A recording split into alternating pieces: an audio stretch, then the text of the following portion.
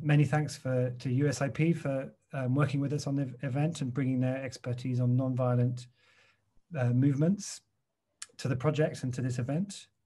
Thank you too to the Sasakawa Peace Foundation and to the Swiss Foreign Ministry for supporting CR in this project in different ways, including financially.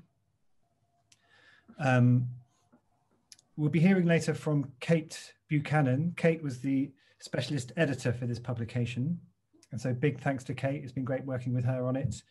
She is a mediation and process design specialist working for the UN Special Envoy's Office, Yemen, as a senior advisor, and for the Myanmar Livelihoods and Food Security Fund as a conflict advisor. She's got a very long and distinguished CV, Kate, which I think everyone's got the CVs bio sent to them. So I won't read the whole thing out now in the interests of brevity, because it's long and distinguished, but a big thanks to Kate, and look forward to her involvement a bit later on. So I'm very, very quickly just going to introduce the publication and then give you some housekeeping, and then we'll get started.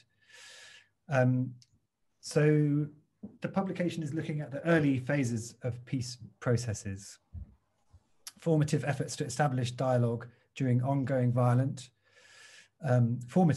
efforts to establish dialogue during ongoing conflict are largely informal, opaque, and secret. The reality of peace processes is messy and phases crisscross one another. Armed actors talk and fight at the same time. Negotiations stop, start, and mutate over many years. Early peacemaking is invariably too late, as violence and repression are embedded in societies and political systems. Perhaps one of the sort of persistent challenges for peace processes is linking efforts to end the violent conflict and then build a sustainable and inclusive peace. And there are tensions, I think, between those two ambitions. And that's a long-standing challenge for peace processes, but I think one that remains one of the sort of big challenges for us as peace builders. And how peace processes start is really important in that. How they start is very influential on how they go on. Engaging the people who are responsible for violence in early conversations is obviously essential to stopping the violence. But what does that mean then for the process as it goes forward? It tends to be that armed actors dominate the process, and it's very hard to shift later on. So peace process models where more inclusive ways of working are injected later on in the process as it progresses, have struggled to really deliver inclusive results. So that's why we were quite interested in this early phase. And we felt too it was under researched, not least because it's quite murky and often very secretive, so it's hard to get people to talk about it or write it down or analyze it. So we were really interested in this project. I'm really thrilled to have such a stellar lineup of contributors with us tonight as well. One of the privileges of working on Accord is the range of expertise that you get to work with regularly, and it's a big thrill on these kinds of occasions where we actually put a face to a name often and get people to join us in these kinds of conversation. So to kick us off, Tabitha Thompson, the acting director of the program on nonviolent action at USIP, will quickly touch on USIP's focus on nonviolent action and their peace process support work. And after that, we'll move on to a range of different speakers. We won't provide lengthy introductions to the speakers because we've got lots of things to get through tonight, and the time is tight. And I think Felix Colchester sent you people's bios, but I will introduce people briefly when we start. Just a little piece of housekeeping before I hand over to Tabitha. Please note that the event will be recorded for upload to Conciliation Resources YouTube channel and website. In order to see our speakers clearly, can I ask you to switch your cameras off with the exception of our speakers? But please ensure that your Zoom profiles display your full name and ensure that you remain muted unless you're trying to ask a question or make a point. We would encourage you to write comments and reflections in the chat bar as the event progresses. You're always also welcome to put questions in the chat bar that we'll do our best to pick up and address in the Q&A sessions. There'll be one halfway through and then a longer one at the end. If possible, please try to direct your question to a particular speaker. If you want to ask your question in person, and we'd really like you to do that, please put question in the chat bar and we'll get to you when we can. And finally, if you have technical difficulties, please contact Felix Colchester by email, or sending him a direct message in the Zoom chat function rather than send him an email. Okay, yeah, we've got a lot to get through. I'm going to hand over to Tabitha now. Tabitha is Senior Program Officer and Acting Director of the Program on Nonviolent Action at USIP. So over to you, Tabitha. Thanks. Thanks very much, Sand, and thank you to everyone for taking the time to be here tonight, and for Conciliation Resources for letting us co-sponsor this event. Just a quick note about the Program on Nonviolent Action at USIP. We support applied research and capacity building to better understand nonviolent movements around the world as they seek to advance human rights, justice, and sustainable peace through what we call people power, or collective action that builds power from the bottom up. And we're excited to co-sponsor this event with Conciliation Resources as we explore how to elevate and support inclusion from the start of the peace process, as well as how to engage and support non-traditional actors like nonviolent movements. We know that broad-based inclusion can bring greater legitimacy and public support to peace processes and lead to more durable peace agreements. And we also know that nonviolent movements, by their very nature, are powerfully inclusive. They attract large, diverse swaths of society in their work. They're rooted in communities and they rely on the collective action of ordinary people. And nonviolent movements are often led by individuals that are directly affected by violence and injustice, including women and youth. From the front lines of the farmers' protests in India, the social media tactics used in the End SARS campaign in Nigeria, and to the transnational solidarity symbolism that we see across Southeast Asia, we don't have to look far to see the power of their leadership. But how can movement power and collective demands be translated to sustainable policy outcomes at the negotiating table? We see a shift occurring in the mediation and nonviolent movement communities.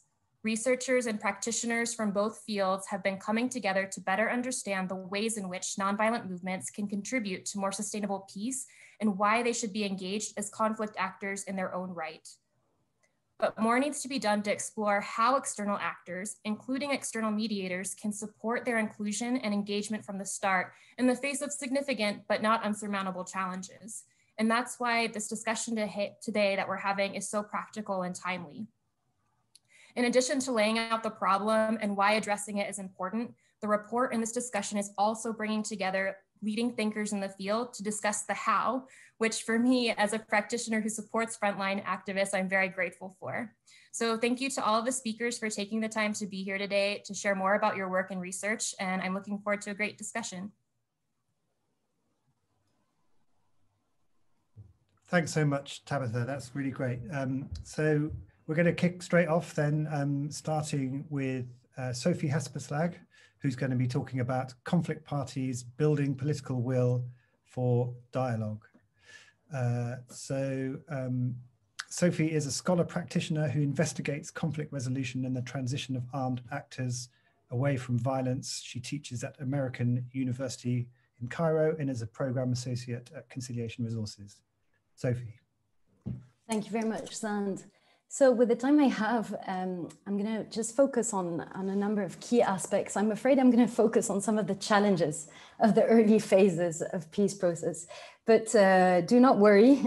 I will share some examples of how some of these challenges have been overcome. And for that, I'll particularly turn to the case of the negotiations in Colombia with the FARC, which led to the peace agreements that a lot of you from USIP to the people on the call know about, which was signed in 2016. But I'll focus specifically on the very early phases of that process from like 2010 to 2012. So I'll also highlight the particular challenges of early phases of peace processes when it comes to dialogue with groups that have been listed as terrorist actors. And I'll explain why just in a second. As Zand and Tabitha highlighted, a key contribution of this publication is that it highlighted the importance of supporting diverse pathways for dialogue, right? Increasing the early inclusion of a whole range of actors, from the mobilization of nonviolent actors to insider mediators and others who can play a key role in these very early phases of peace process.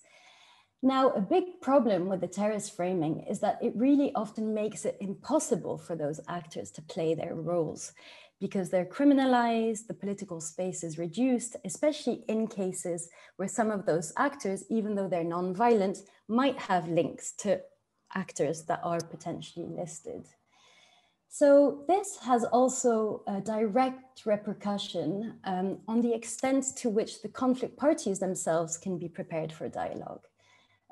So the terrorist framing really increases the isolation, let's say, of the labeled group, because their interaction with the rest of the country, both say in the case of Colombia, Colombians, but also foreigners, was fundamentally reduced. And what happened really was that the only contacts they did have was with like-minded individuals or groups that really sort of shared their world vision and didn't really challenge that, and didn't really push them to see a transition or a political exit. Now, there's a very interesting initiative that took place in Colombia, I think, that we could learn lessons from in our discussion today. It's the letter exchange that was set up by a group of civil society activists and intellectuals called Colombianos and Colombianas por la Paz.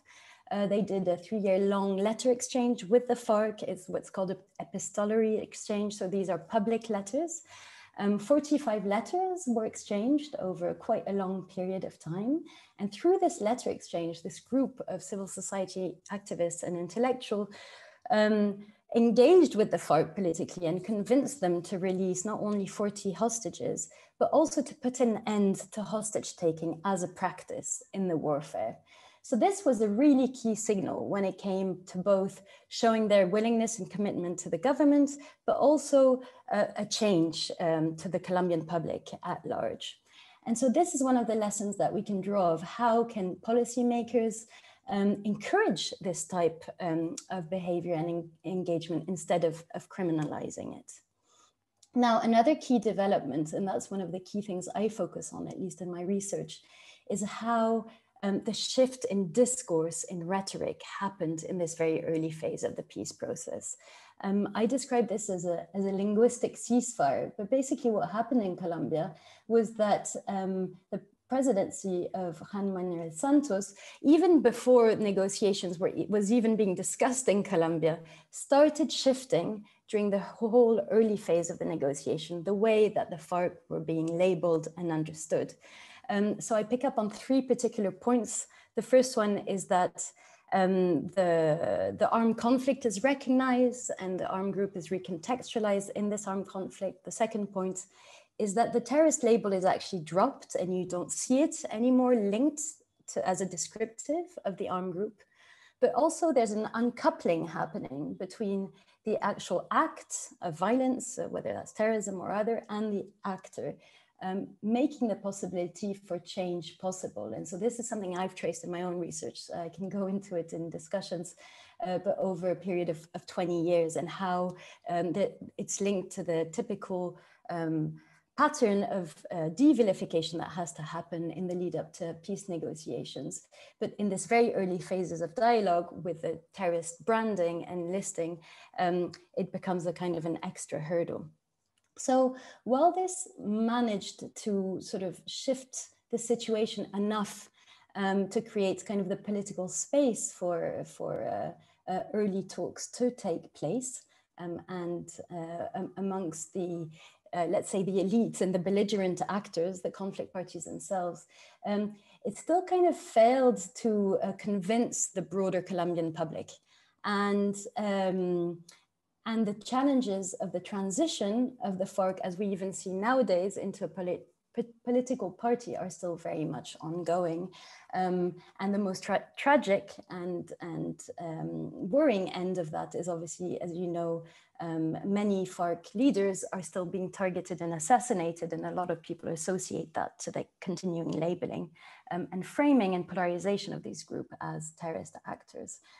So just to conclude, I think one of the things that I hadn't mentioned yet was that the internal cohesion of actors, of the belligerent actors, is essential in these early phases of peace process. And that's one of the reasons that in the case of Colombia, when President Manuel Santos shifted his discourse vis-a-vis the FARC, he actually allowed the military and the Ministry of Defense to continue using this kind of polarizing and vilifying language as a way of bringing the military with him and ensuring actually that they continued to fight the FARC even in the early phase of the peace process. Because how would they have motivated the military otherwise? And so this kind of tension between the need for cohesion of the group, but also this shift of discourse and the kind of the signaling that's important in terms of overcoming the deep polarization to bring along the broader citizenship and constituency has been a huge challenge and continues to be something that we see happening in Colombia today. So I'll stop now, and I'm very happy to go into more details in the discussions. Thanks so much, Sophie. That's full marks on content and on timing as well. You know, fascinating and ended within your time slot. So well done for that. Yeah, really interesting. And perhaps we'll see what happens in the Q&A. But with the sort of linguistic ceasefire, that it's not just one direction of travel, I suppose, is one of the challenges. You know, things can move back in the other direction, as we've seen in Colombia with the change of government and a big change of rhetoric and change of behavior. So that would be something that would be fascinating to talk about later on. So thanks for that again. We're going to have Jonathan Pinkney now is going to be talking about non-violent movements, setting the stage for peace processes. Jonathan is Program Officer and Research Lead for the Program on Non-Violent Action at USIP and author of From Dissent to Democracy, The Promise and Peril of Civil Resistance Transitions. Jonathan. Wonderful. Thank you so much, Sand. It's a pleasure to get to share a little bit with all of you on how nonviolent action can set the stage for peace processes, as I wrote about in the Accord chapter, as well as I'll talk about some of the additional research that our team at USIP has been doing on this crucial question. First, I want to briefly define what I mean by nonviolent action, since this is a term that can be unclear and has many misconceptions. Nonviolent action is a way that unarmed civilians shift power in a conflict that goes outside of existing political institutions, but does not use physical violence.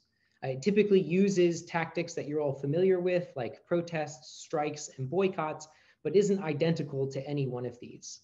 Nonviolent action movements are groups of people or organizations that are sometimes diffuse, sometimes highly organized, that use nonviolent action to bring about a political change.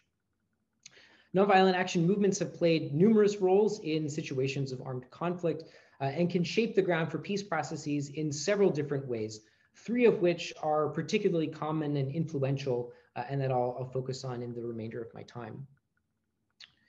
So first, nonviolent action movements often focus on reducing violence during times of conflict itself. This can help protect local social infrastructures and put communities in a better position to recover after the conflict ends. This kind of action doesn't typically look like big protests in the streets or international media friendly public events, but instead more typically takes the form of quieter organizing, dialogue, and refusal to cooperate with armed actors that we see in places like the peace communities of the Colombian Civil War that Sophie was speaking about before. Second, nonviolent movements can provide a source of third-party pressure on warring parties to come to the negotiating table. As in the famous example of Nobel laureate Leymah Gbowee and her Women of Liberia Mass Action for Peace movement. in which women protesters successfully pushed both sides of the Liberian civil war to reach a peace agreement, including through protests and sit-ins at the site of the negotiation itself. So first setting the ground by pushing people to come to the negotiating table, and then pushing them at the negotiation table to come to a conclusion. And recent research supported by USIP shows that this effect is consistent across a wide range of civil wars. In places where movements protested against conflict and also engaged politically with the conflict actors, negotiations were much more likely to be initiated, and more sort of direct, forceful tactics like the sit-ins that the Liberian women held during the peace negotiations made it more likely that those negotiations would end in an agreement. So that's our second role in sort of putting third-party pressure. Third, some nonviolent movements may not neutrally push both sides to come to a peace agreement, but may instead seek to transform violent conflict through using nonviolent action in coordination with an armed actor.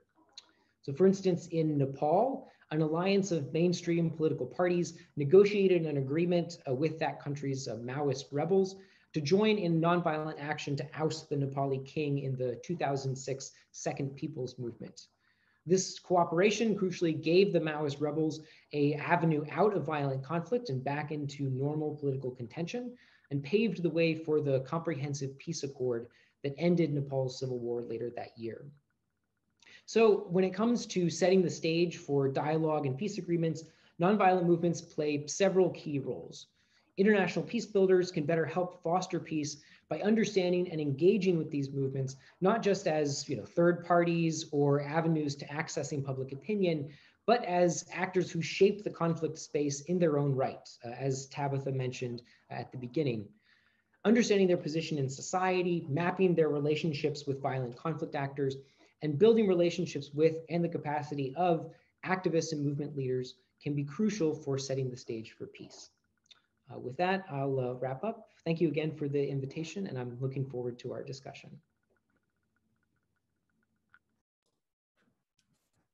Thanks, Jonathan. That was really fascinating. Yeah, and a big issue, the whole thing of nonviolent movements, I think. And if we get time, perhaps we could discuss a bit later on whether nonviolent movements have a more direct role in peace negotiations and peace processes, and whether mediators have an obligation to make space for nonviolent movements to have a more sort of formal role.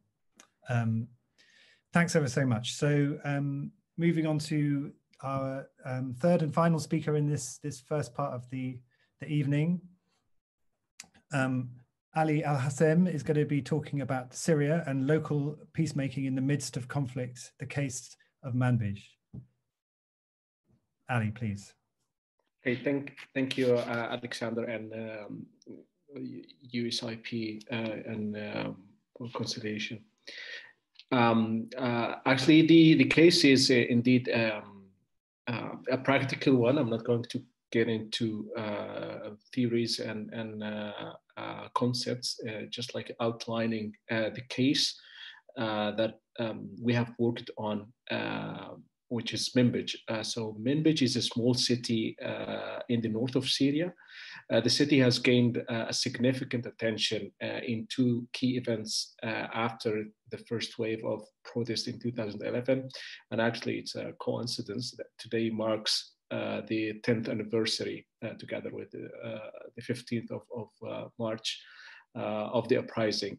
So the first event was when the city fell to the hands of ISIS, the Islamic State, in 2014, and its liberation by the global coalition against Daesh or ISIS ally Syrian Democratic Forces, known as SDF, in 2016. So this partnership empowered the Kurdish majority military body to expand and increase its territory and influence outside of Kurdish majority areas. And the second event was at the end of 2018, when Turkey threatened to move forces to seize the city, the thing that drew the attention of other actors like the Syrian regime, which also deployed forces to head first. However, civilians fell prey for those rivals, which made the elderly and elites come to the conclusion of keeping the status quo for the following considerations. First, the city has become a safe haven for IDPs from other areas and cities which fell under the control of the Assad regime at that time. Second, the local populations were promised to be in power and take key governing positions. Third, the available alternative options were no better than the SDF, bearing in mind the deteriorating security and economic situation in the areas. And the fourth and last consideration is the presence of the US forces on the ground, which has given the population an assurance that stability would be a priority for the US government in SDF controlled areas.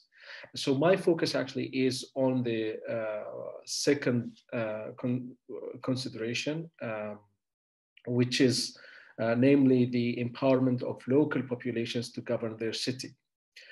Here I am quoting one of our respondents. Quote, so here's the quote: raising glamorous slogans, local and international forums can only bear fruit if coupled with practical application on the ground. So just to give a background of the city, Manbij is a majority Arab city. There are more than 80% who are Arabs. The rest are different other ethnicities, Circassian and Kurds, Turkmens. So when the SDF took control of the city, they promised that a quota will be applied. The city will be governed by its people, but it was very contentious actually to apply this. So the proportion of representation was not fully applied in Manbij, while the military council was headed by 2 Arabs and 2 Kurds, all men, with additional 2 female Kurdish fighters known as Kadros, who are descending from the Kandil mountains, thus working against the quota postulated in the organization charter. Moreover, quote, leadership positions are reserved for Kurds, while administrative ones are for the Arabs. On the other hand, the traditional way of life in the city has made it challenging for women to participate and occupy usually for men roles. Many locals perceive the administration's governing style and plans as non-applicable to Manbij context, and in some instances are perceived as no different of that of the Ba'ath ideology, the ruling political party in Syria, in adoring the leader and the party teachings. It's noteworthy that women have perceived the women's initiatives and their institutionalization as a positive sign in acting laws that regulate their freedoms. And here, some final remarks from the paper, from the research. Women's inclusion in early phases of local institution building and policy implementation demonstrated a level of acceptance in some quarters. However, inconsistency in the realization of the autonomous administration and the ideology that underpin it have also caused friction. Most importantly, the rhetoric of inclusion has not materialized equitably for all communities and identities. Practitioners and policymakers can facilitate inclusive peace, not only in northern Syria, but also in other geographies of the country without exacerbating power inequalities. The obvious disparities in distribution of power exist, and international alignments contribute to this. Finally, the contribution of outside powers and actors' policies to creating uneven distributions of power and to increasing local tensions along ethnic and religious lines must be considered. Thank you.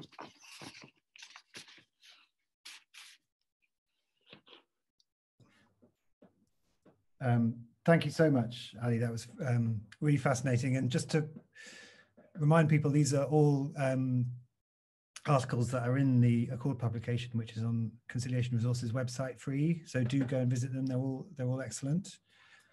We've got about just over 10 minutes now for some questions, comments. So I'm not sure if there's any been sent in yet. Please do put question into the chat box if you have something to ask.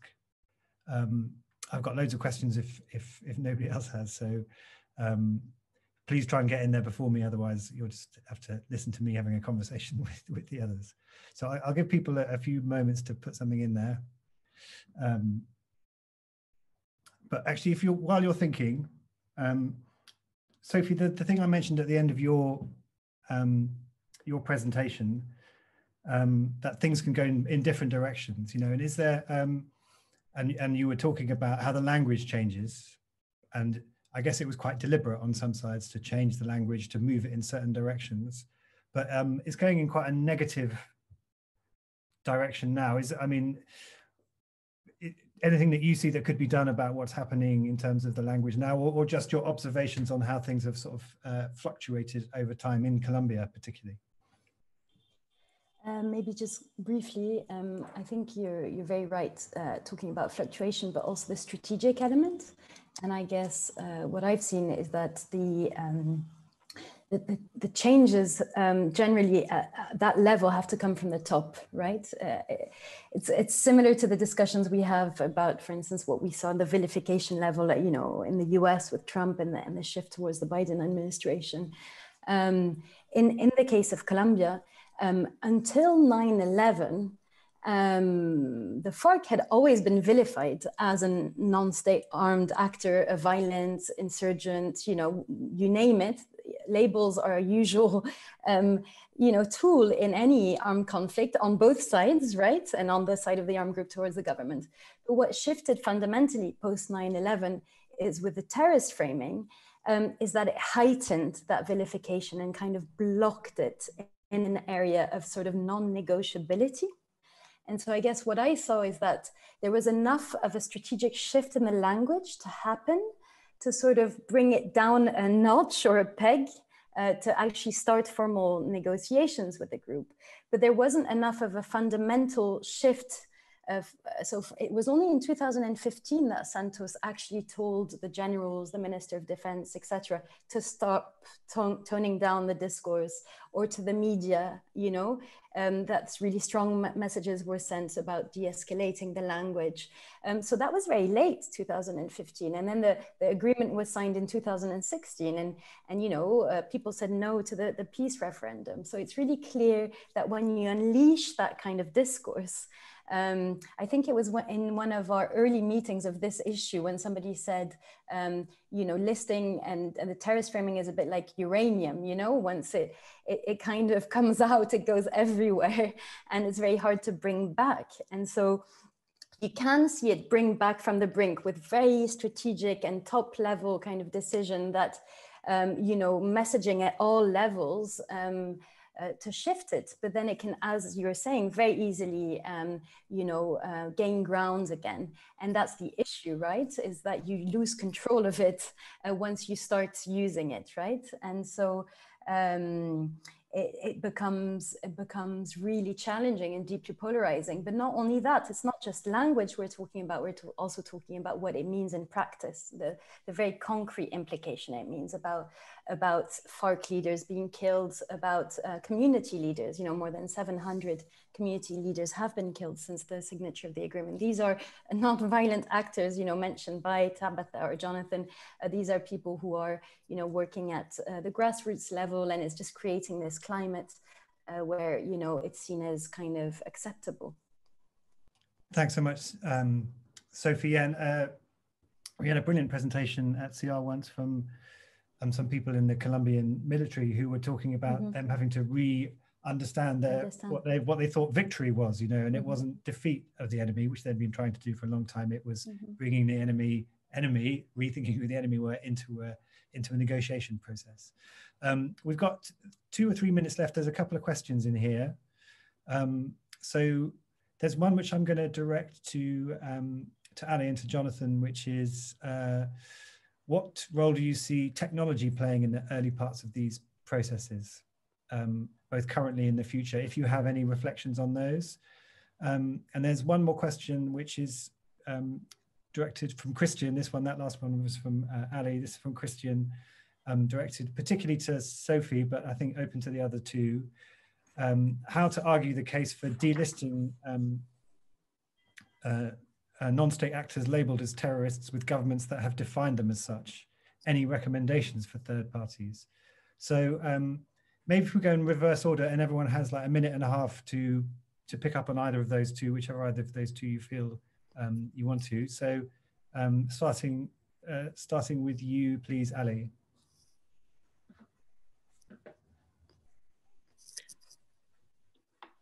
Sorry, Alex, can you say it again? Because there was an interruption, actually. Oh, excuse me. There's two questions. Yeah. If you feel like you've got something to say to either of them, and if you don't, that's fine. One of them is we were just talking about terrorist listing of non-state armed actors, how to argue against for delisting non-state armed actors. How can you argue with governments? What are the cases you can make with governments to delist them, especially for third-party actors, or the role of technology in supporting early peacemaking? Those are the two questions. You only have about a minute and a half, I'm afraid, to gather. Okay. And there will be more opportunity to talk later. Okay, yeah, I will reply briefly, actually, and especially at times of wars or civil wars, it is very difficult indeed, because demonizing, it is also a battle of linguistics, as Sophie put it earlier. It is the realization, actually, of all parties to the conflict that we need to sit down and talk. As long as there is, the big actor is gaining territory, it is very difficult. And now we see it in the Syrian context, because the government has never seen any rivals as competing. Rather, they are terrorist groups or those who have to be under the umbrella of the government. So if there is no real peace process, an inclusive one, it is very difficult to draw lines between terrorist groups and illegitimate government. And in the case, this is the case of Syria.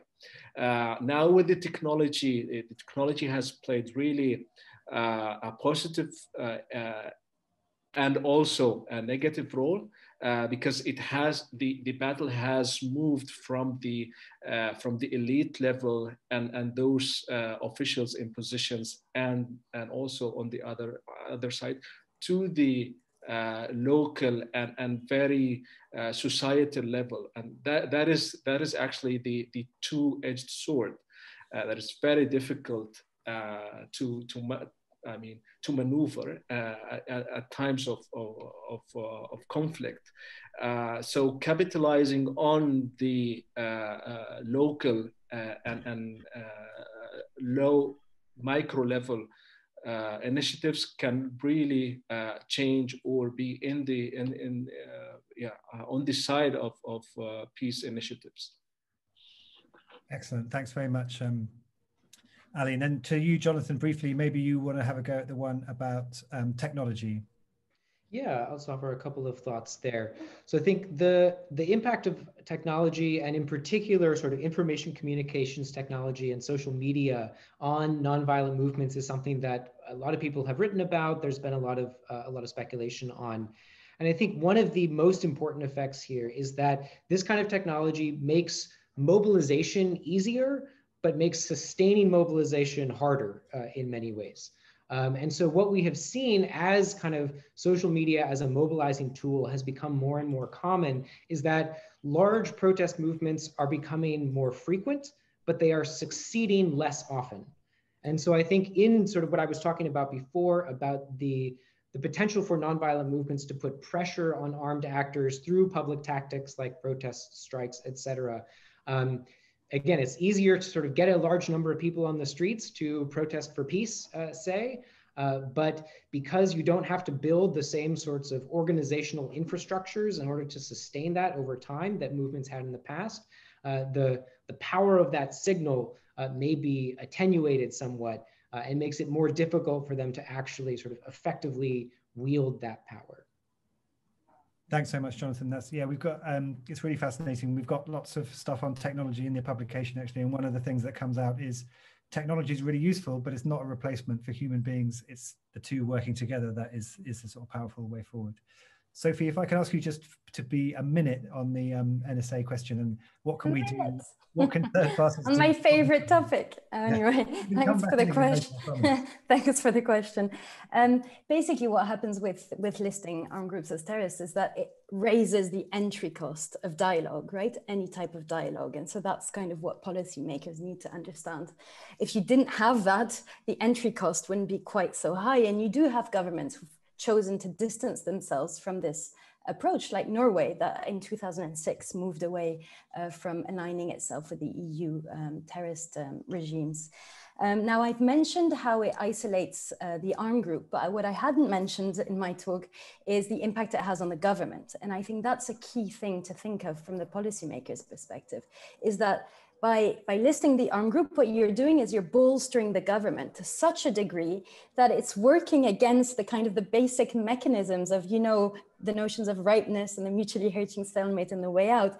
It kind of clouds their perception. They really don't feel the pain of the confrontation, basically. They think they're going to win, and there's no reason they're not going to win because they're getting both the legitimacy and symbolic support, but also the material support that often comes in hand with military equipment, intelligence, etc. and etc.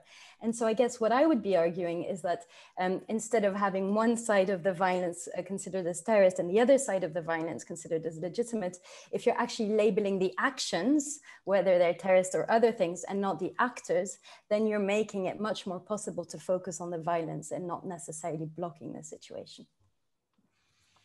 Brilliant. Thanks so much, Sophie, and thanks very much to our panelists. We're going to move into the next phase now. I'm going to hand over to Kate Buchanan, who's going to moderate this next part of it. Apologies to there's a question in there from, and apologies to my pronunciation, Dauda as well, that we haven't had time for your question. There will be time for more Q&A in the next session. Also, just to encourage people to put questions in, but also we'd like to hear from you in person as well. So do put question, and if you feel comfortable to say your question rather than just write it, it'd be great to see you. Anyway, thanks ever so much. Kate, I've nicked about 5 or 6 minutes of your time. I'm sorry for that, but handing over to you now. Thanks, and good morning, good evening, good afternoon, everybody, wherever you are in the world. I had the pleasure of being the specialist editor of this Accord, and it was just fantastic to work with all these different people that we have on the panel today, and a whole lot more that unfortunately for time reasons we were not able to include. So our second half of the panel is we have 4 of our authors, and I'm going to ask Irene Grisley and Ayak Chol to kick us off on youth. We'll also touch on self-determination, which of course underpins so many violent conflicts, and then look at a fairly overlooked but quite practical peace support mechanism with peace secretariats. So over to Irena and Ayak. Thanks. Thank you very much, Kate. So Ayak and I will speak to the role and mobilization of young people in early peacemaking and the harnessing of digital technologies. And there's many points already been raised by some of the other panelists that are pertinent to this discussion. So young people often constitute the majority demographic in countries with ongoing peace processes, be it 70% of the population in Afghanistan or 73% in South Sudan. Yet they're often, as we know, marginalized, and there has been considerably little research and understanding on where and how young people engage in and shape peace negotiations.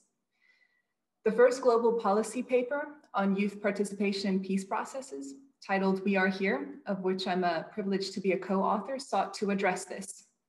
And it consolidates country-specific examples and presents a framework for understanding youth engagement in peace processes from the experiences and perspectives of young people themselves. And this is a nascent field that seeks to dispel harmful stereotypes and narratives of young people, and it's complementary to the broader inclusion agenda, where much more investment, research, and understanding is, of course, needed. So a few points I'd like to make. The first is, what is clear is that if we apply traditional track models to how young people mobilize and engage in early peacemaking and during peace negotiations, we miss the important informal and interconnected ways that young women and men shape these processes. Young people often use creative, alternative, informal, and innovative approaches to influence formal talks from the outside. For example, by creating bridges that connect negotiators in the room to communities affected by violence, consolidating substantive inputs from youth and women representatives, and building public accountability and demand for peace before and during formal talks through social media. In particular, experiences of young people in early peace talks underscores the significance of technology to open pathways to peace. And has been mentioned by some others on this panel already, it's an understatement that technology will continue to redefine our society, including future conflict dynamics. And today's generation, of course, is born into everyday use of technology. And young people have harnessed digital tools and platforms to bring inclusivity and diversity into peace processes that was previously not possible. For example, in the Nakuru County peace process in Kenya in 2010, young people took it to themselves that they no longer wanted to fall into a trap of incitement to violence by political elites. So they mobilized to form the Nakuru County Youth Bunge, and Bunge being the Swahili term for parliament. And this association represented over 350 young people, and they were signatories to the peace agreement. And through using peer-to-peer mobile phone networks, there were extremely coordinated and rapid misinformation management that mitigated a lot of violent spikes. And they promoted peace campaigns through these networks also. In Myanmar, presently, as we've seen the news, young people are mediating and paving their own pathway for peace and democracy through the use of digital platforms, which are at risk and at threat. And using tools to coordinate messages of solidarity and long-term strategies. So these examples highlight, and I'll hand to Ayak in just a moment, that we need to increase the understanding, the recognition, legitimacy, and leverage of youth voices, particularly those outside of the room, and the power and potential of digital technology to open multi-spatial channels for engagement. Of course, mindful to not exacerbate inequalities and careful to not let these technologies be a substitute for meaningful and sustained participation, as has been mentioned by Jonathan.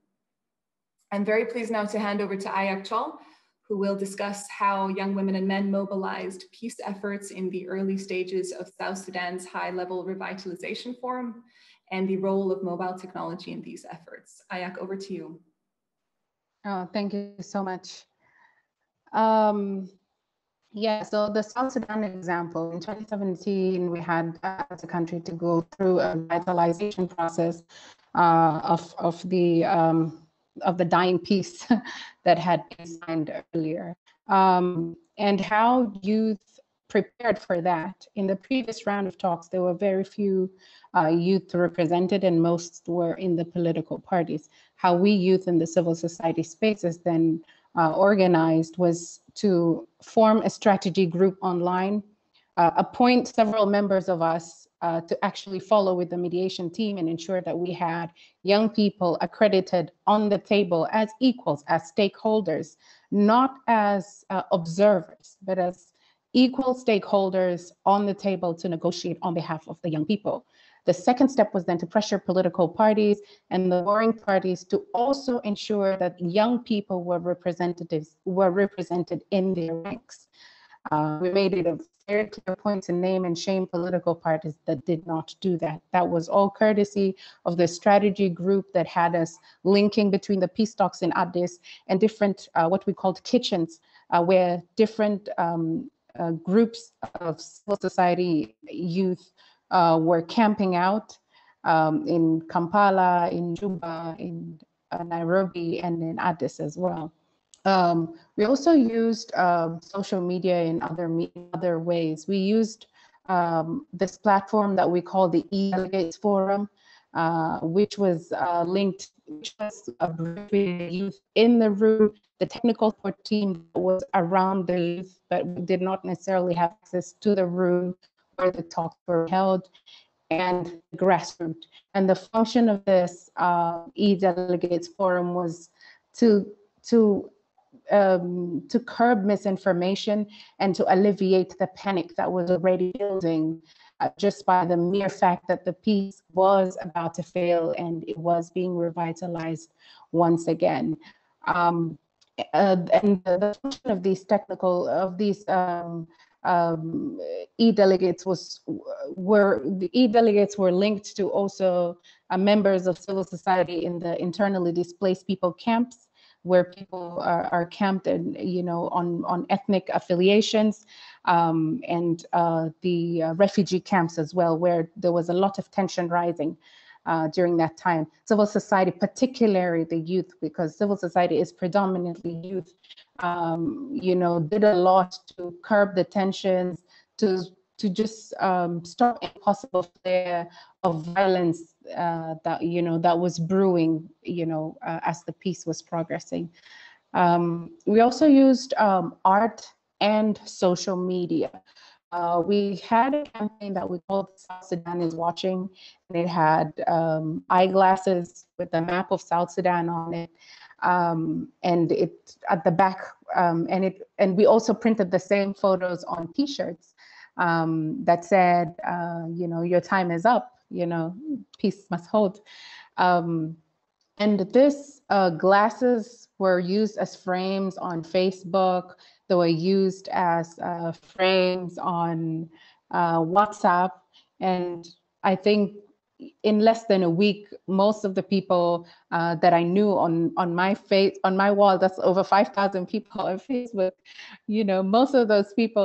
most of them already had, those frames as their profile pictures. And then we also held awareness concerts between the sessions, between the talks. And those were artistic. There was a lot of art, there was a lot of drama, the spoken word poetry, murals on the wall. And those events were also streamed live on Facebook. And the key message was, it's not an ethnic issue, it is a political issue, and we have to hold our leadership accountable. So that also was trying to create, we were trying to create a peaceful, an environment of coexistence in the face of talks that were painted as ethnic, as an ethnic war instead of a political war. So it was also very, very instrumental. So we also had concerts, there were online talk shows, and so on. I think for us, like the most important things that we that was the result of that peace talks was we realized that if some things had been done, the position of youth would have been better. And that is not just the accreditation of a youth representative on the table, but right from the beginning, having it mandated the same way it is known as a blueprint that political parties, warring factions have to bring in women on board as a blueprint for inclusion. That also has to apply for youth. It cannot become an afterthought. It is not civil society's job to lobby for that. It should be in the blueprint of all mediated peace talks. Accreditation of young mediators. There's so many young mediators out there. There was the effect of having a female mediator among the mediation team, and that allowed for a 35% affirmative action that was echoed across the 7 chapters of the peace docket. And I can just imagine what it would have been like to have an ally on the mediation team, a youth face that could identify with the majority of South Sudanese and ensure the same sentiments were echoed across the 7 chapters, youth, youth, youth, and youth interests. Another issue is the issue of post-talks burnt. It's not so sexy. People don't want to talk about it, but it's the reality of young people, people that are working on minimum wage, volunteering. The fast pace of the peace talks is very, very draining. And as the peace talks is consumed with the big guns, you know, the people that have killed or, you know, have some sort of power in that sense, you have the majority of the young people that have worked through this peace process burn out. And so follow-up. There is also the issue of intimidation of young people in these spaces. There is the issue of funding. Sometimes it's very difficult to find funding because there, you know, peace talks especially if it's a type of peace talks like the South Sudan peace talks, the dynamics is it's ever evolving. Locations are changing. You know, this person comes in, there's a new faction, there's new allegiances being formed on the sidelines. And as civil society, as youth, people need to act to ensure that youth interests are reflected, irrespective of, you know, who comes in or who isn't. And so flexibility of funding allows, you know, for youth, for organizations, for loosely formed coalitions that are not your typical everyday set in stone type of institutions that, you know, donor agencies are used to. I think the other thing is that we just need to acknowledge that youth mobilization is not set in stone. It's ever evolving. This is a new era. There are no boundaries anymore, maybe physical boundaries, but courtesy of social media, the outreach is great. And because of it, the type of support that is given to youth in these spaces also has to match the type of innovation, the type of creativity, the type of energy that youth bring to these type of setups. Thank you very much. I hope I haven't talked too much. Not at all, Ayak. Thanks so much to you and Irina. And I think a lot of questions are starting to pop into the chat and or comments. The point that you make about the glasses and the lenses as part of the campaign, I think that is pitch perfect, but also just really tallies with the point that's made across the Accord about different filters and different lenses, youth lenses, gender lenses, understanding, seeing local mediators, insider mediators. So it's a really perfect illustration. But what we'll do is pop to Ulrika, and who's focusing on peace secretariats, indeed is an expert on this, having completed a PhD on the topic. Thanks, Ulrika. Thank you. Thank you for having me.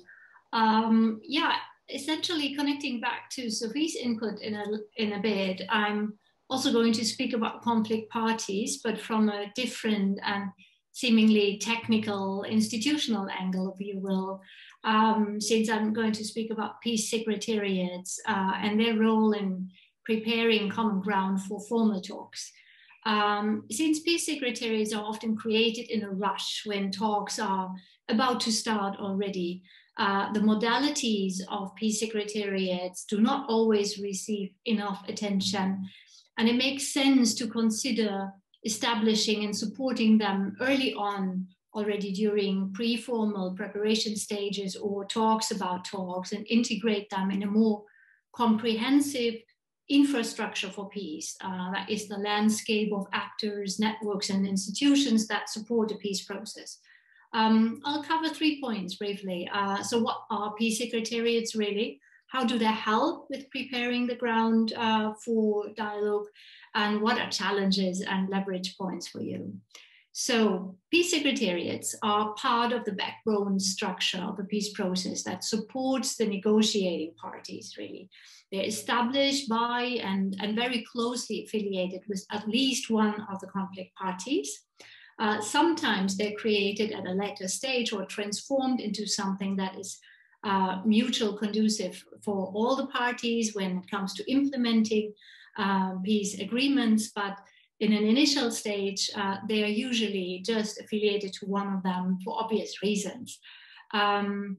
Conflict parties typically decide to establish secretariats when formal talks are underway or being prepared, but there are examples that they have been established much earlier, and that seems to be something that could provide to be useful in facilitating early stages.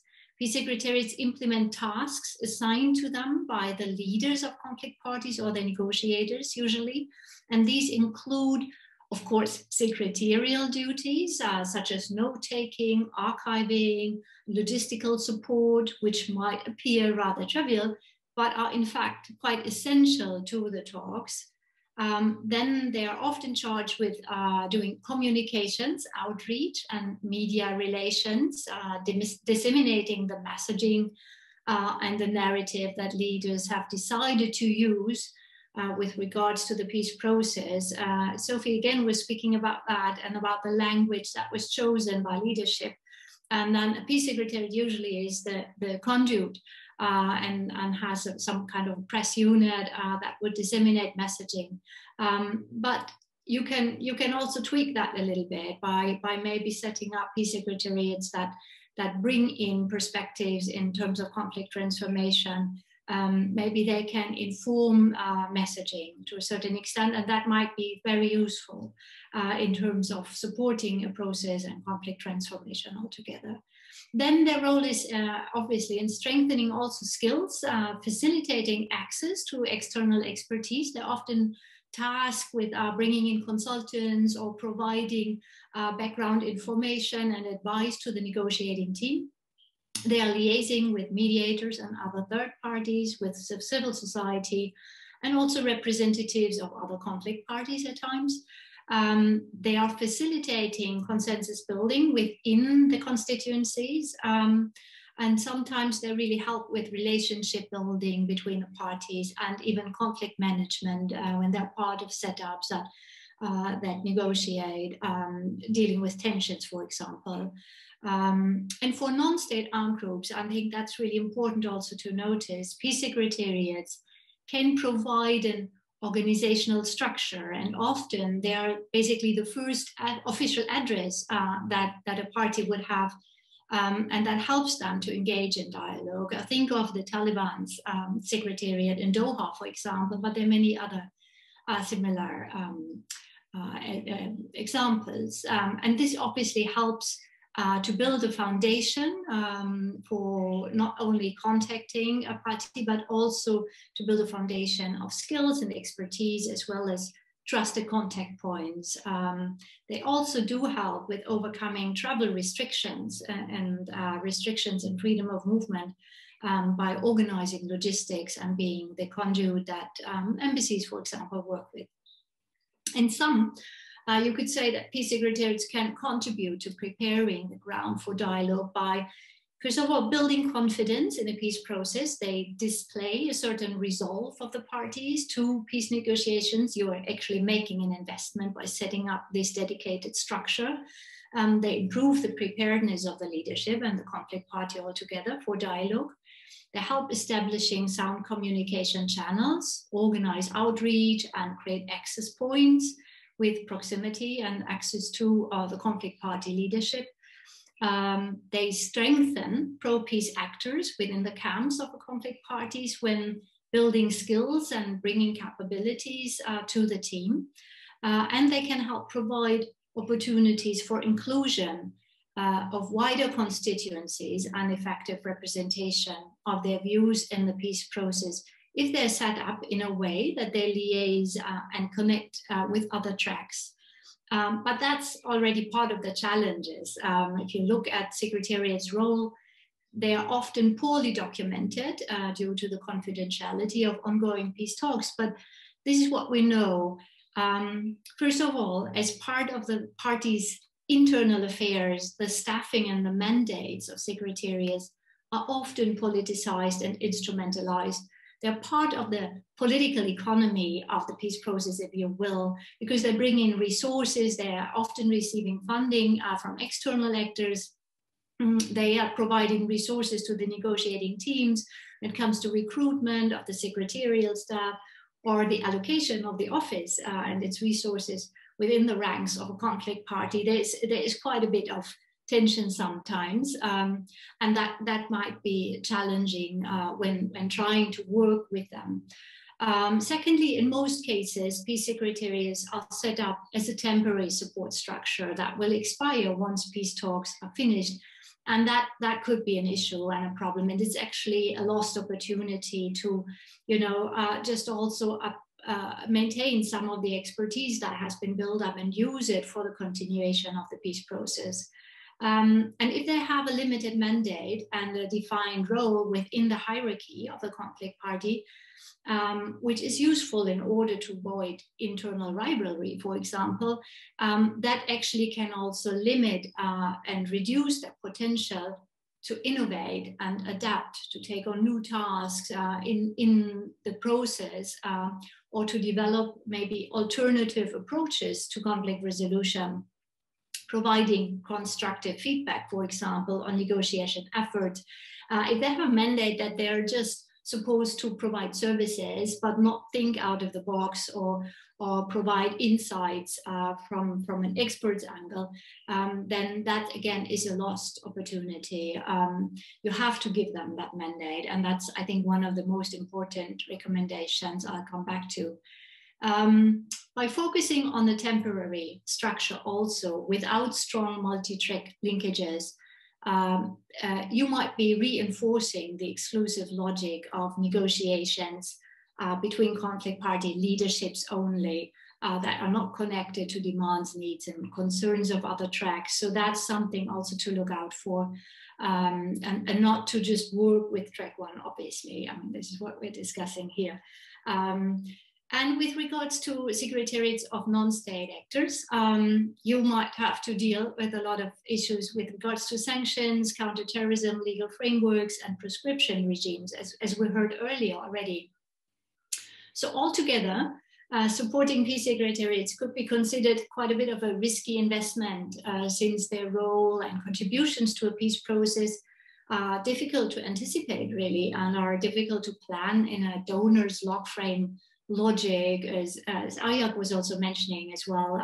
It's difficult to manage this in a donor logic, but it's really important to acknowledge that peace secretariats are on the hand of the party leadership, and so they cannot implement as planned often.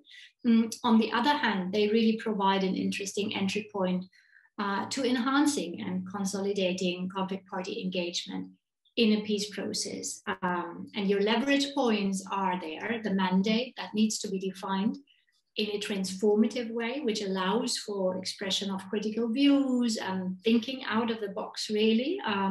That's been something that peace secretariats in many places have been, and the staff has been reflecting on, saying, look, we were never told to be allowed to do this. If somebody had told us that we could provide these insights, for example, to the team, we would have certainly, but it's not our place to step in and say, why don't you think about this option?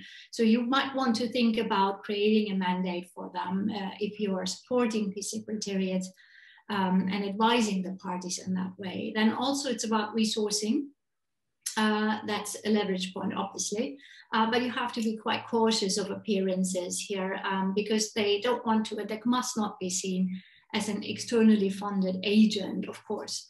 And then thirdly, really the interlinkages with a larger infrastructure for peace, which would encourage a grounding in peace building communities and the other tracks. And therefore I suggest that mediators and other third-party peace supporters should pay more attention to advising conflict parties on the creation and functioning of effective support structures For example, by offering lessons learned and advice to parties when they're getting ready with regards to the mandate and functions and scope of peace secretariats, rather than just letting it happen, as it's quite often the case, that they just put some of their people in this. But by making this a bit more deliberate, it could be quite a useful and effective structure to support a peace process. So much for now. Thank you. Thanks so much, Ulrike. And it's a really great reminder that we can sort of see these secretariats as more than just a sort of technical, administrative site, that they can be far more transformative if empowered to do so. Okay, John, hopefully we can hear you now. Can you hear me? We can hear you. Okay. Yes, great. So some kind of a glitch. Maybe that's a divine intervention, because I think there's maybe a little logic that we come to this topic afterwards. But let me first of all begin by expressing my gratitude and appreciation to the organizers, USIP and Conciliation Resources, for whom a number of old associates it's nice to see again. Let me say that in the case of Conciliation Resources, let me just congratulate you for all the great work you're doing that routinely makes Jonathan Cohen look good. With regard to, I think Jonathan's watching, if I'm not mistaken. Let me also say that I was happy to contribute to this as a co-author, chapter 9 of the Accord series. And my co-author, Sally Holt, is here. She's been a co-author with me, or I've been a co-author with her in the past. And it's good to have her here so she can correct any error I may share. Now, the topic of self-determination in the context of this meeting, I would say is interesting a bit, because it's the only substantive issue in dispute if we think about a peace process, or if we think about a conflict analysis. So otherwise, we've heard about conflict analysis, we've heard about processes, process design, the perspective of particular interest groups, or support, peace secretariat. But of course, a conflict, a violent conflict, is over something. People on the whole don't kill each other for the heck of it. There are a few pathological people in the world, but on the whole, such conflicts arise out of things in dispute. And self-determination cases or situations have a preponderance. In fact, according to the Uppsala conflict data set, fully 50% of violent conflicts in the world that they've tracked the last few decades are self-determination related. An interesting thing about self-determination is that it's a misnomer. Neither an individual nor a group literally self-determines. It's always the function of some kind of relationship, even if it's coercive, some degree of recognition, but nobody literally determines oneself. And it's also not a zero-sum game. That's another myth. Self-determination disputes are often thought of as win-lose, either or, all or nothing. And that's partly a misunderstanding of both the normative side of self-determination, what it actually contains, but also its character. So a lot of self-determination disputes are by their character not only mutable, they're also fungible. There are elements of what you're trying to determine that could be shared, traded, and so forth, even dissociable. There are, of course, kinds of self-determination, increasingly well-known, the so-called internal, staying within the existing state structure, degrees of autonomy, decentralization, whether symmetrical, asymmetrical, and so forth. And this could be through normal processes, such as democratization that grants more participation to local authorities and so forth. Or it could be something unique and specially designed.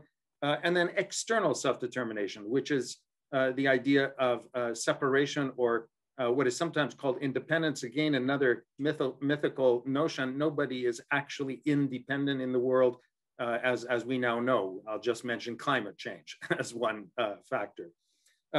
So the other prefatory remark I'll make is that in life in general, but particularly in conflict situations which arise out of sustained grievances, which is the origin of most self-determination disputes, it tends to be easier to identify what one is against than what one is really for. So self-determination claims and disputes tend to arise out of long frustration, persistent grievances that go unaddressed, exclusionary exploitative systems where the party that is exploited after time simply gives up on any kind of a commitment to a future, a living together arrangement, and it throws up their hands and says, we want out. And that's a common feature. Now, what they're out and how that works and what they're really seeking to actually control are wholly different questions. By the way, this is not speculative. The minorities at risk data set and the self-determination movements data set both identify gaps in time between what Ted Gurr called articulation of grievance. He said between the statement that a group has had enough and wants out, there's about 10 years between that and the eruption of violence. This self-determination movements has tracked that at more like 6 years. Okay, let me just recall a few elements about self-determination kind of disputes. And let me say it's pretty obvious that the more a state or a society has integrated, inclusive, participatory processes where people's needs, interests, and aspirations variably can be mediated, can be basically managed non-violently, the better the chances of a sustainable peace. So in other words, the absence of those kind of institutions and mechanisms correlates with violence eruption. So what does that mean in short? It means that democratic societies on the whole actually are more sustainable in their peace. And that should be troubling for us, because if you read Freedom House's annual reports, we now have 15 years of consecutive deteriorations and diminution of democracies, and the last year was one of the worst. So let me identify 5 quick challenges of self-determination. One is that self-determination is not equivalent with separation. That's a reductionist, let me say, myopic interpretation. Second is that self-determination does not require a zero-sum breach of others' rights, that I get my out and you lose. For example, we can imagine all sorts of shared arrangements, conditional arrangements, and so forth. Third of all, a lot of self-determination disputes from our perspective are actually labeling problems, essentially faults in conflict analysis, but where the parties don't quite understand themselves what the problem is. And we see that, for example, a lot of claims come out of persistent violation of minority rights, or systematic or systemic human rights violations that are group related. So often minority rights, indigenous rights, and so forth. And so we can imagine that if these human rights or minority rights would be fully respected, we're not even in the realm of discussing self-determination. These might include things like issues of recognition, representation, and so forth. Fourth issue is no group is homogenous. So this is another idea that we have kind of discrete groups that are claimants, and they're kind of, in fact, every group has its own variations of degrees of interest and internal dynamics. And so claims and positions vary over time. And specifically the options of self-determination, whether internal or external, may also vary over time. So this is just another thing we have to keep abreast with, because often parties will have positions which are fixed out of particular historical or other situations and are no longer perhaps germane. For example, as the European Union expanded, claims of independence became irrelevant. We can talk about Northern Ireland, for example, where at least when Ireland and the UK were both within the European Union, a number of issues simply disappeared because they were diluted within a broader European Union framework. And then the last challenge is the role of external parties, in particular other states, notably so-called kin states or diasporas, which often are themselves exploitative or exacerbating in positions. They can actually cause harm rather than help, and they're often pursuing, other interests and so forth. So these are challenges. Without taking much more time, I'll just point out 3 key issues that I think need to be addressed in dealing with self-determination cases. The first is to prize astute analysis. So basically, this is advocating really quality conflict analysis. So many times it's poorly done. And there are a lot of actors that need help in that analysis. And I could tell you lots of experiences and cases. The second is there is no cookie cutter solution. So, what may work in one place almost invariably has distinctions in any other place. In this sense, every situation is unique to some degree. And what we have to pay attention to is tailoring or design elements which prize creativity, what actually works in a specific context. And the third and final element is the role of third parties to help.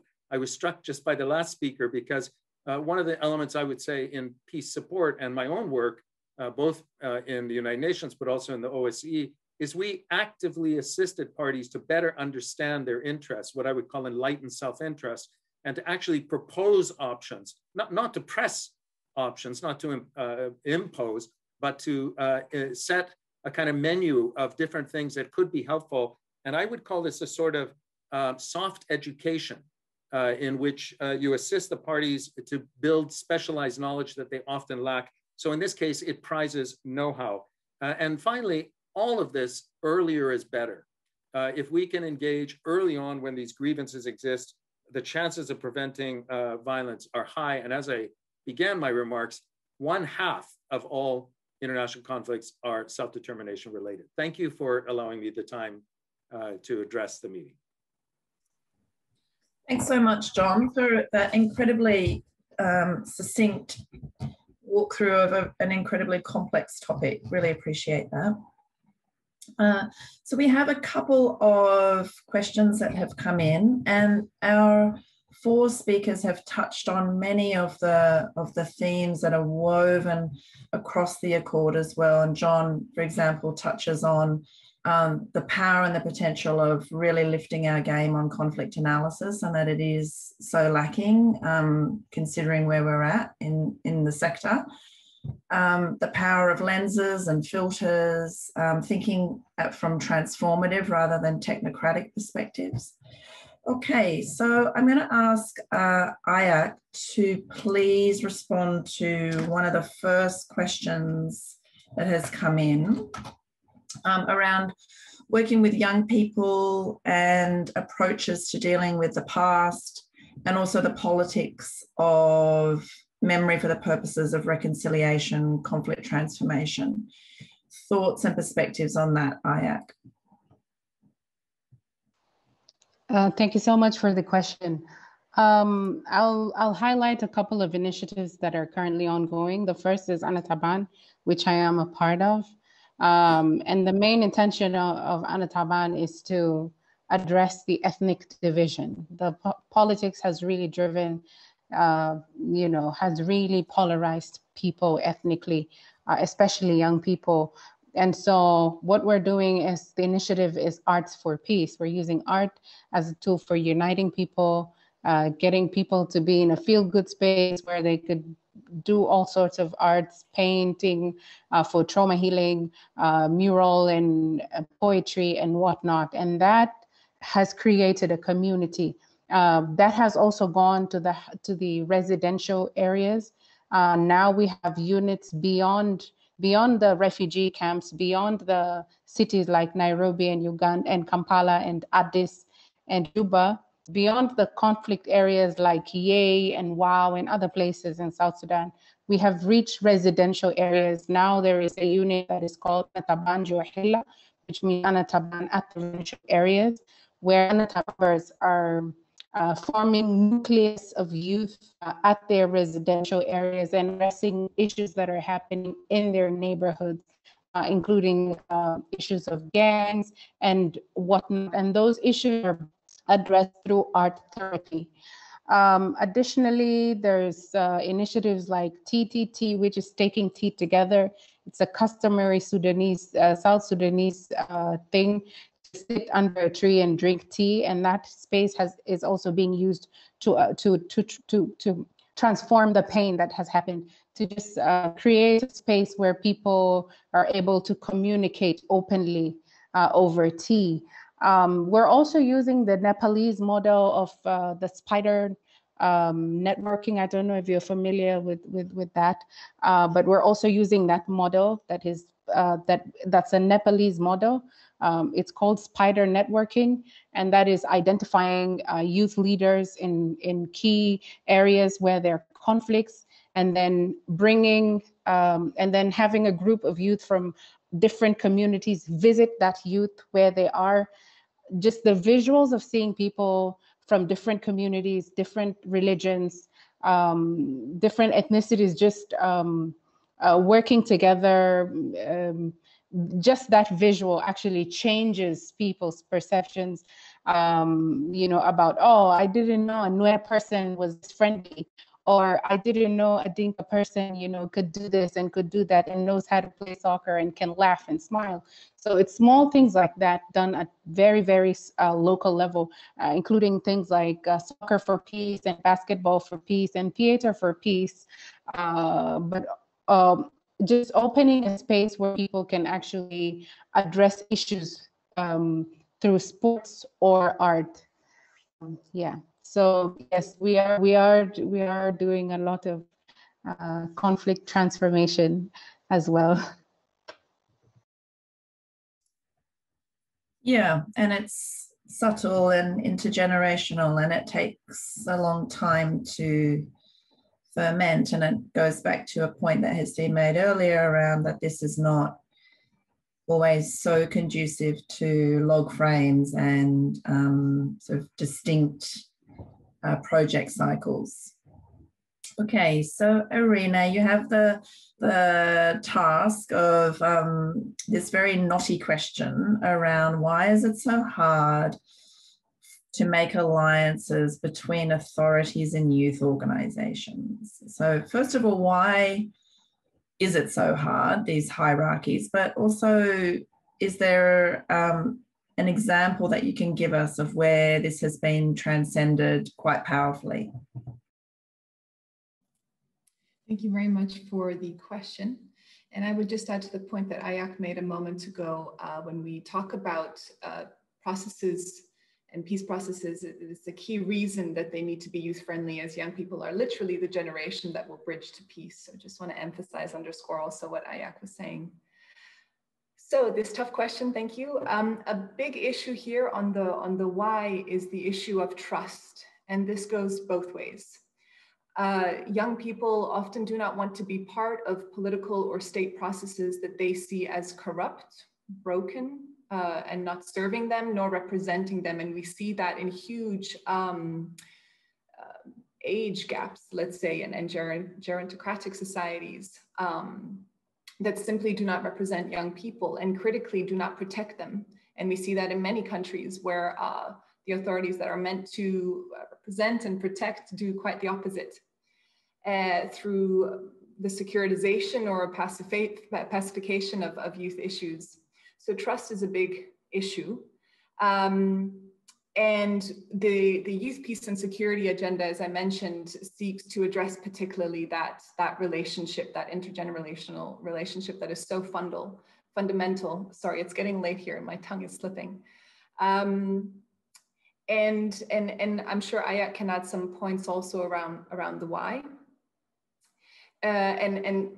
So the Youth Peace and Security Agenda, yes, is particularly important in this regard. And some good examples that might be highlighted are Youth Peace and Security coalitions that are being formed, or joint initiatives, intergenerational dialogue that kind of comes through, and really taking on what we'd say partnerships for principles for meaningful youth participation. And that means really listening and partnering with young people, because young people know when they're being, as all of us would, being treated as tokenistic or being manipulated and served for a purpose. So if we come in with an approach that is meaningful and sees young people as really critical partners in this, I mean, that's going to be one of the first steps in ameliorating some of these relationships. I'm not sure, Ayak, if you have a couple more points, if we have time. Thank you.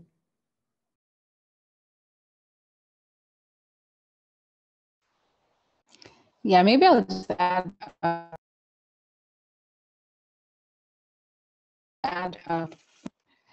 I'll just add that for the South Sudan situation particularly, I feel like why there's always friction between the authorities and the youth is there is a fear. Most of the people in power right now are some of the leaders of the former liberation movement for South Sudan. And they started this at the same age that we are right now. I think they have taken the role of the former authority, and the youth have taken the role of the new nonviolent but still people's movement, I would say. So there is also that. There is also that. There is a lot of fear, I would say.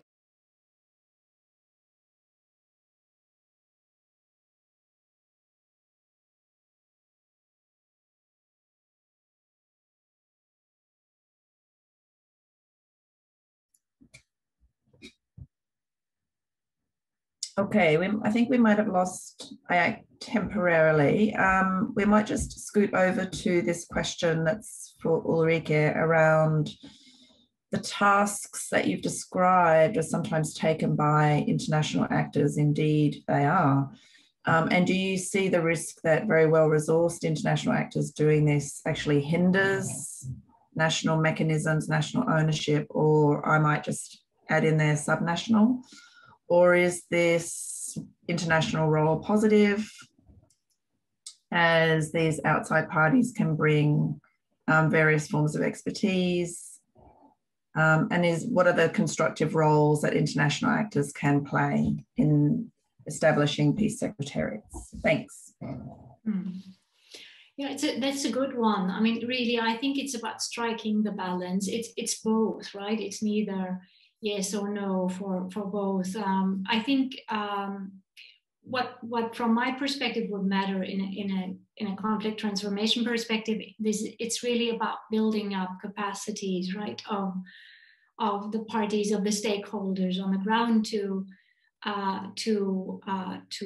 position themselves, to prepare their own role in a process, to actually shape the process themselves. And of course, they need often outside help, right? Be it from mediators, facilitators that bring them together, but also from all kinds of other third-party actors that John Packer was just mentioning earlier, advising parties, right, on legal questions, constitutional reform ideas. I mean, there's so much expertise that is required to inform a party's position.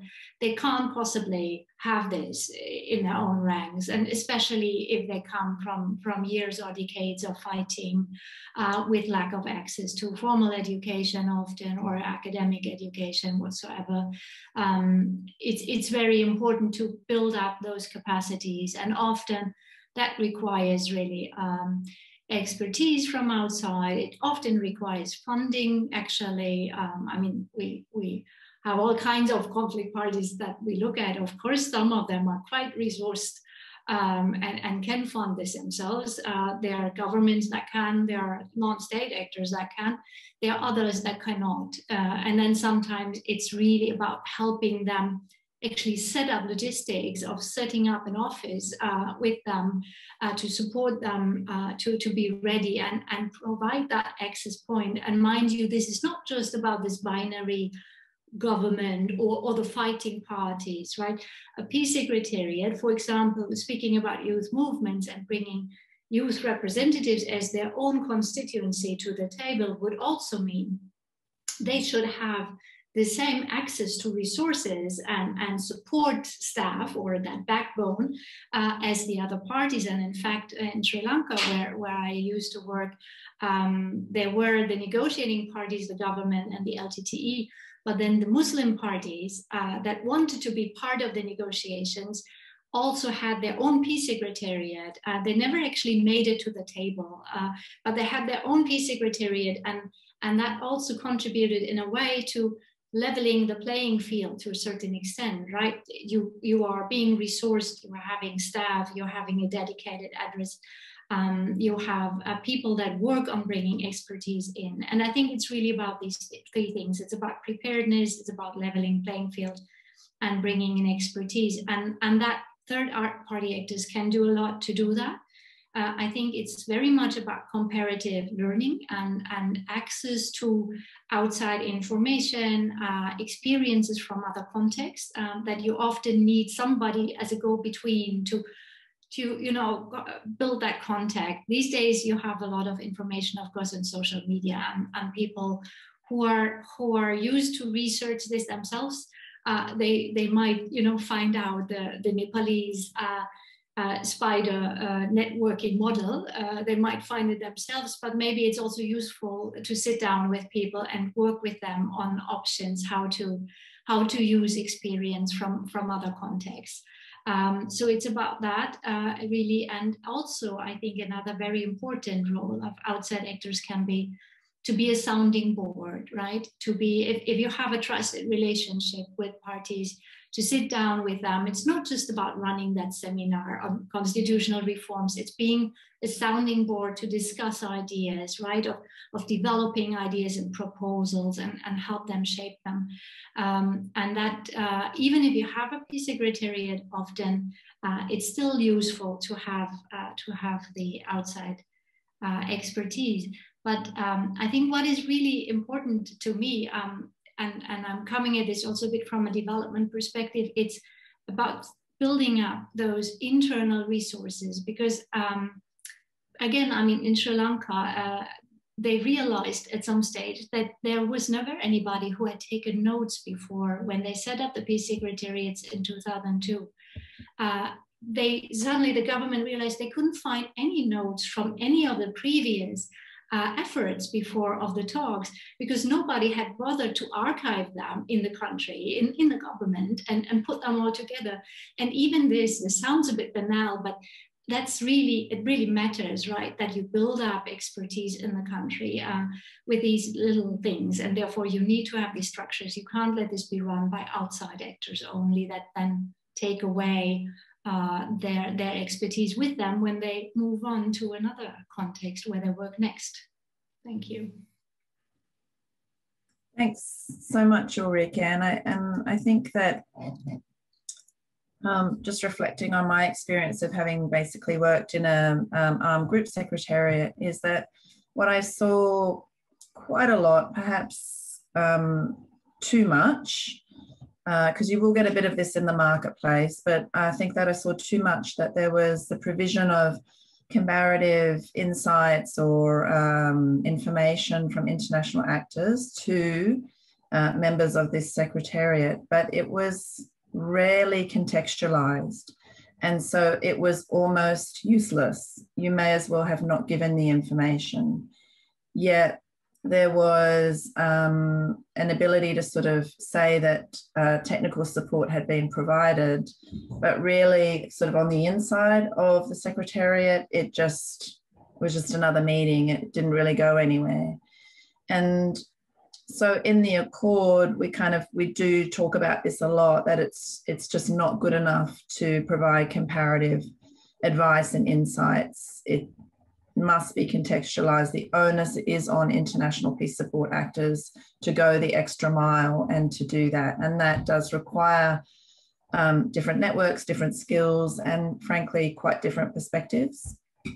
Okay, so John, a question in here for you about in cases where a group actually does enjoy some quite strong elements of internal self-determination in practice. For example, minority language education, what can be done to address the continued demand for external self-determination and or separatism, driven by this historical grievance, this sense of grievance, intergenerational grievance that you referred to, how to open the dialogue? Thanks for the question. So first of all, let me say that I 100% agree with what you just remarked, Kate, and everything Ulrike said. And it goes to, I think, the point of complexity.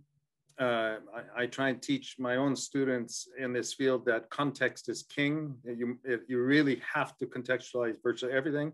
And that all depends also on real quality conflict analysis. And then, of course, the ways in which you share information, how that's conveyed and so forth. But in this regard, let's not forget that there is a right to self-determination. So normatively, international law, and it's actually pretty foundational in the post Second World War international rules-based order. And there are specific contexts in which that right can be perfected. For example, external occupation, a colonial regime, a racist regime. But there are increasingly cases, as we're seeing, I think a lot of cases in the last couple generations, which are either variations of that or not quite that, but are essentially products of this persistent frustration. What they give rise to is not just the absence of trust and confidence for something short of separation. People basically don't believe it. They're not ready to invest in it, but also the symbolic element. So, you know, another way of saying self-determination is people want to have control of their destiny. They want to be, you know, a phrase in my own country in Canada was, you know, to be masters in my own home. That was a phrase of the Quebec independence movement. And one can understand that, especially if one has been subjected to long periods of repression, if not oppression. Now, at the same time, there are many, many cases where groups simply don't understand the risks associated with this kind of imagined idea or the cost of the symbolic success of separation.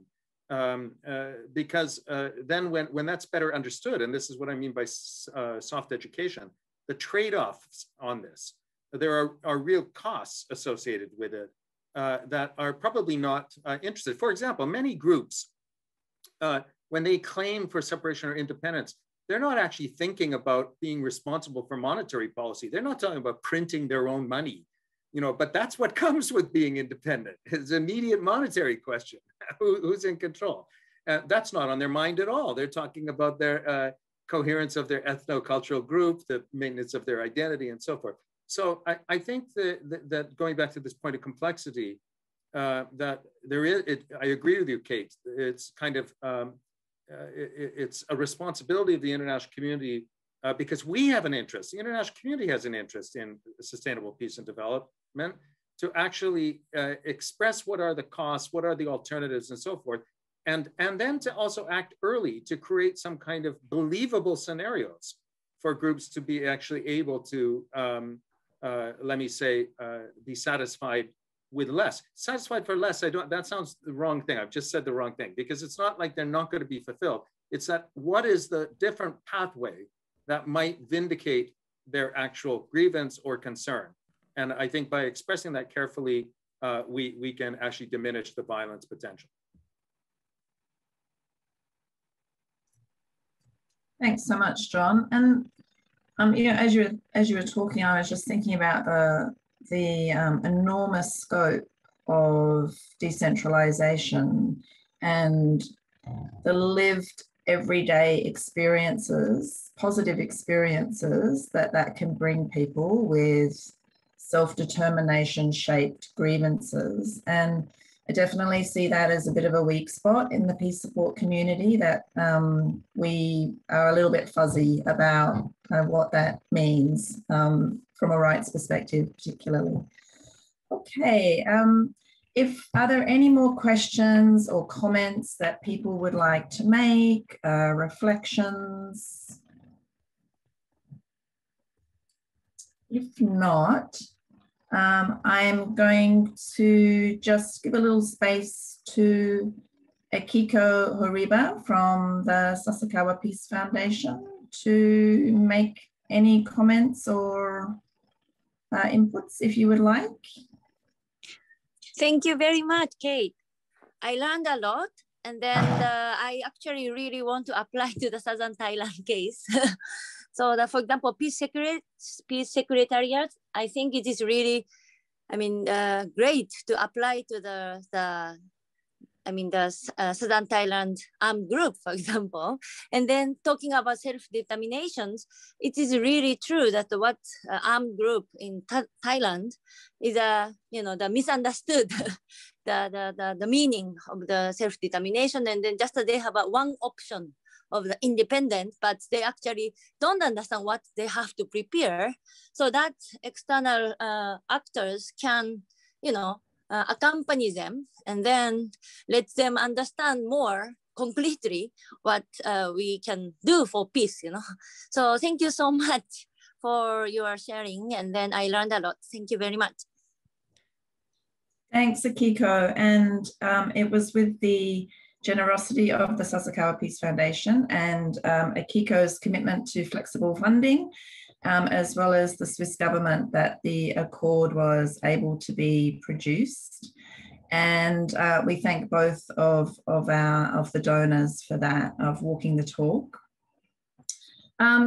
As we sort of close, I'm just going to touch on, again, some of the kind of essential currents, I think might be the best way to refer to them in the accord. And just kind of coming back to this topic around preparedness.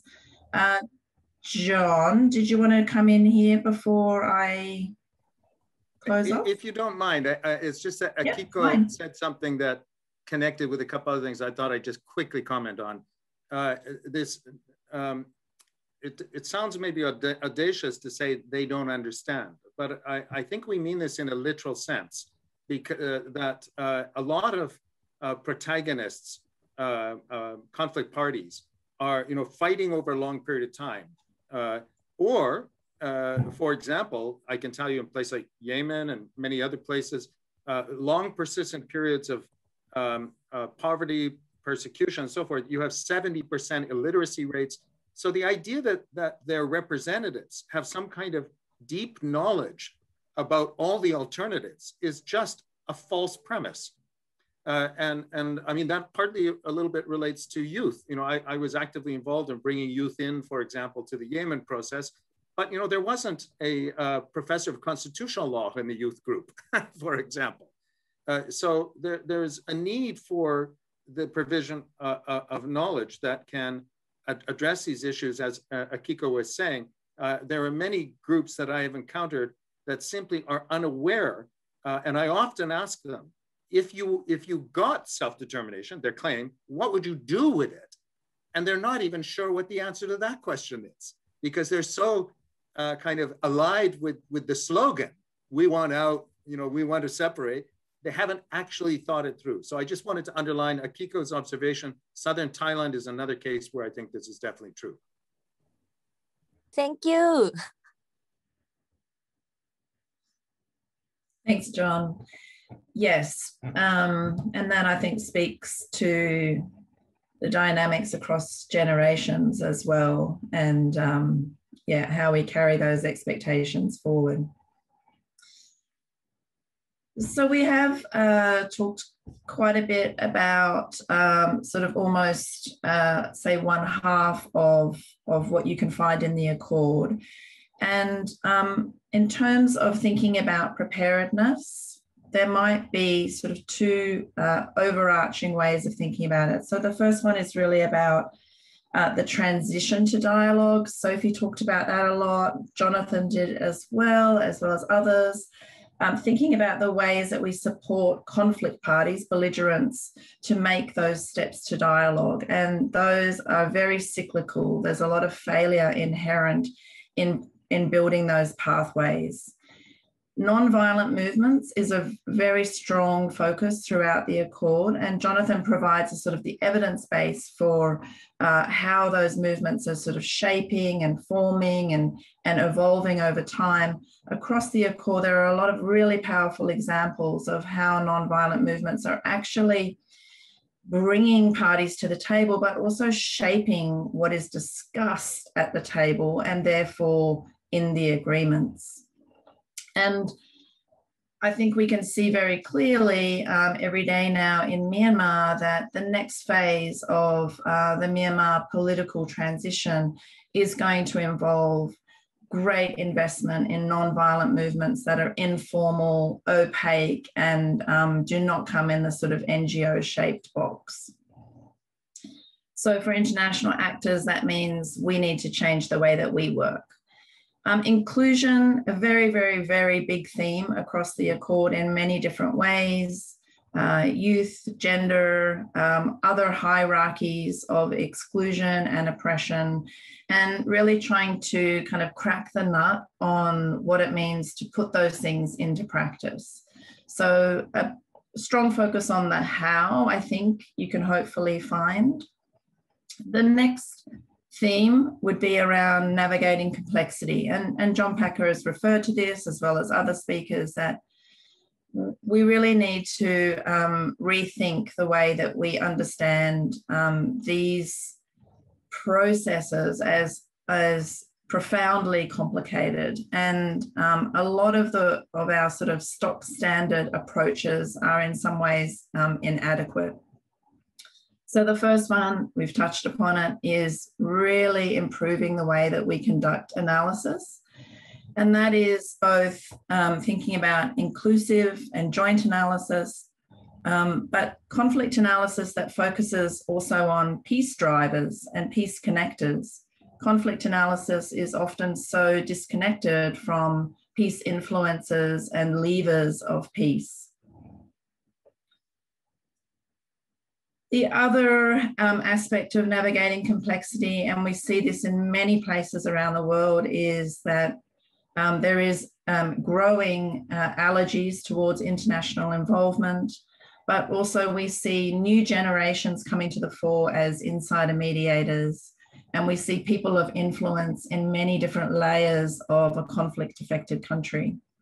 And so we need to, I think, be looking at the subnational level in quite a different way and applying a different filter for seeing who or what is a peace mediator and a peace facilitator, and rethinking the idea of international sort of interventions around mediation being the kind of stock standard. And finally, we have touched upon it in different ways today, but the Accord places a very strong emphasis on funding dynamics in peace processes. And in fact, recently, there was a dedicated seminar on this topic, which you can find the recording for on the Conciliation Resources website. I'll try and chuck it into the chat now. All the dynamics around projectization of peace funding, the lack of flexibility, the timeframes, the results-based era are all kind of swirling together to make the kinds of funding basis for this work quite difficult. And there is several different discussions going on around that of how we can rethink the type of funding that's required for these early, informal, opaque, very messy phases, which often go on for years and years, sometimes for decades.